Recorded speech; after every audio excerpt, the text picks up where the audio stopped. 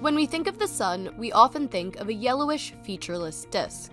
But the sun, in fact, emits light in all colors. However, because yellow is the brightest wavelength, that is the color we see with our naked eye. Specialized instruments can observe light far beyond the ranges visible to the naked eye.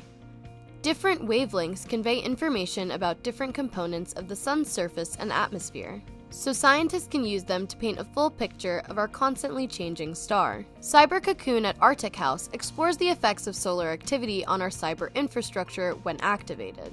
When at rest, the installation features one of these select wavelengths. Secret tip: if you activate all of the screens, the installation will change the wavelength it presents. The 4 colors of the sun show distinct wavelengths of light captured from the Solar Data Observatory, or SDO.